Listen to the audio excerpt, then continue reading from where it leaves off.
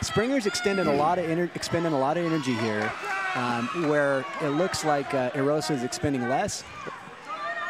So I don't know if Austin has paced himself correctly, but he's got great cardio, so we'll see how this turns out.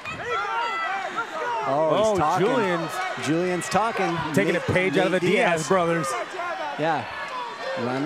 Oh!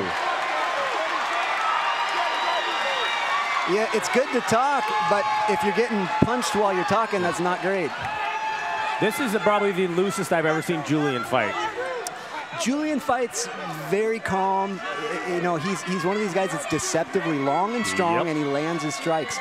And he damages people when he does land because he's lean and kind of bony. So do you think he's doing this to try and get into Austin's head? Oh, I'm sure he is. Springer needs to not take the bait and get tired because he's hard when you got a guy walking you down.